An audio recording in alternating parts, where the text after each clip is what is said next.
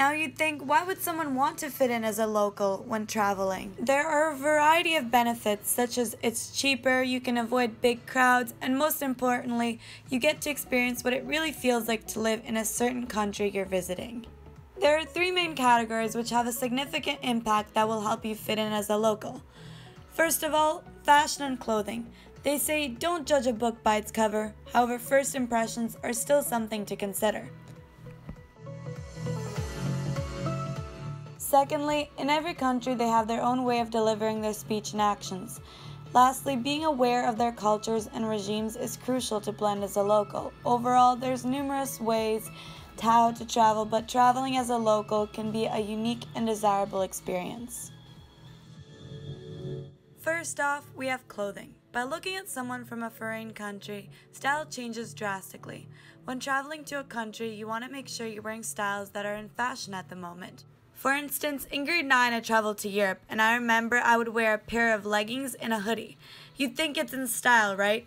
Wrong. Europeans actually tend to only wear leggings and hoodies to the gym. So even though I thought I was being a local tourist, I was doing the complete opposite. Secondly, many tourists go over the top. Let's talk about stereotypes. Who thinks French wear barrettes and the gentlemen have nice curly mustaches? Again, wrong. Here's another example. Countries in Europe all think Canadians live in igloos and only wear coats all year long. And this is not a myth that some people think that's true about us. I've experienced it before where one of my friends asked me if polar bears walk on our streets. Anyways, that comes to conclude, don't go overboard on your outfits and don't listen to all myths if you're really trying to fit in the crowd. Local people can see when you're a tourist and you're trying so hard to fit in. Certain countries have certain clothes that are simply disrespectful or too bold to wear. For instance, it is warm out in Canada, 20 degrees, everyone is wearing shorts. Whereas a day like this would be considered cold for Italians, they would have their spring wear on. Depending on the place, it can always differentiate. Overall, clothing is an important factor to consider when fitting in as a local. For my second argument, manners and comportment within the atmosphere have a substantial impact on becoming a local tourist. Every country has their own approach in the way they behave within their environment. For instance, here in Canada, small talk is very common. It is a congenial way to demonstrate to show respect towards each other. On the contrary, Europeans, such as in Germany, small talk with unknown individuals is unusual. In addition, as a tourist, you tend to be noticeable when taking lots and lots of pictures. Of course, the whole purpose of traveling is to make memories. When it comes to suiting into the crowd, taking pictures of things that are found in each country can be easily detected that you're foreign. This beautiful paved sidewalk might be from Austria, but there's nothing else to it. Finally, technology and transportation, which is built into every individual's life, nowadays still differs in every country. People's comportment taking different transports over others depends on comfort and dependent factors. For instance, in some countries taking public transport is a day-to-day life. Netherlands, a unique example, is considered a biking country. There's even parking lots for bikes themselves. Countries that tend to be more spacious usually prefer traveling within cars. Transport and technology are a modern part of our society and behaviors. In conclusion, behaviors are influenced by factors surrounding you. Being respectful and trying to understand each other's gestures is essential to blend in. To sum up, before taking a step into the country, it is necessary to understand that each country has its own regimes, traditions, and hobbies. Regimes and timing of daily routines varies in each location. For instance, some countries eat dinner at 5, some eat as late as 10.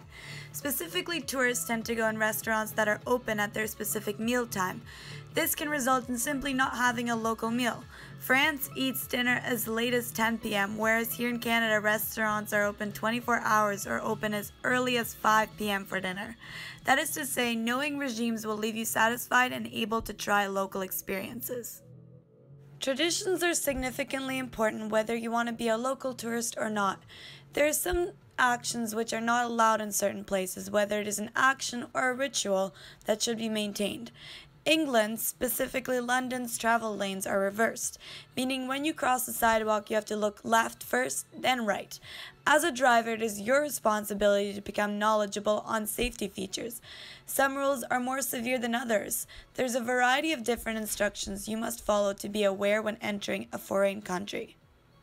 Last but not least, we all have our favorite hobbies that are tied in with our pride for our countries. As we know, us Canadians, we love hockey. We even play it in the summertime. Germany is the country of soccer. Understanding that each country has its own passion towards its interest is crucial. It can be from sports to their history. Experience what they love doing puts you in a great spot to realize what it feels like to live in the area you're visiting. Every single country has its own living habits and surroundings which they are dependent on. Appreciating and learning their personal interests and culture will benefit you as a local tourist. Sometimes trying to fit in with locals is hard because there are many factors you can't control, such as the language, which takes up time and practice. However, if you are going to a certain country for an exchange program or for a considerate amount of time, you will realize that there are still so many traits that you can't manage to change, even if you decide to upgrade your style, behaviors, and cultures. Sometimes fitting in as a tourist can also have cool impacts, yet being locally involved in the area is an extraordinary experience.